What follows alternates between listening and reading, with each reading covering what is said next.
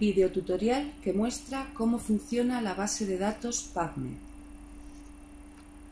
En la pantalla principal de búsqueda introducimos los términos en inglés y se despliega el autocompletado. Seleccionamos el término que deseamos. Si el resultado es muy extenso, podemos acotar la búsqueda con los filtros que se encuentran a la izquierda de la pantalla. En este caso, optamos por artículos con texto completo disponible, que sean informes clínicos y que se hayan publicado en los últimos 10 años. Presionando en Additional Filters podemos añadir alguno más que nos interese. Visualizamos los nuevos resultados, pero siguen siendo demasiados documentos, por lo que vamos a utilizar la búsqueda avanzada.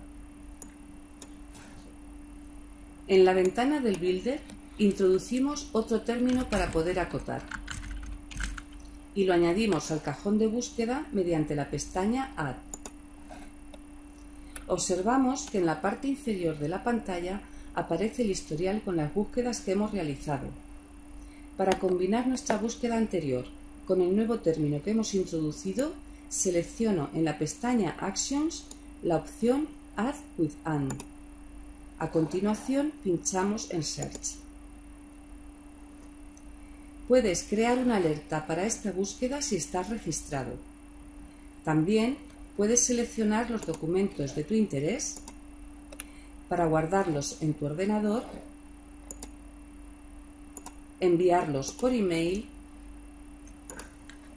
añadirlos a tu tablero, a la bibliografía o a las colecciones que hayas creado y exportarlos a un gestor de referencias. A la izquierda de cada resultado aparecen dos opciones.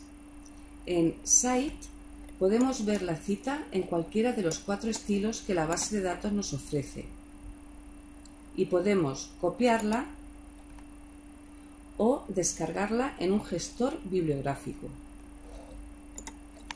En Share podemos compartir la cita en las redes sociales.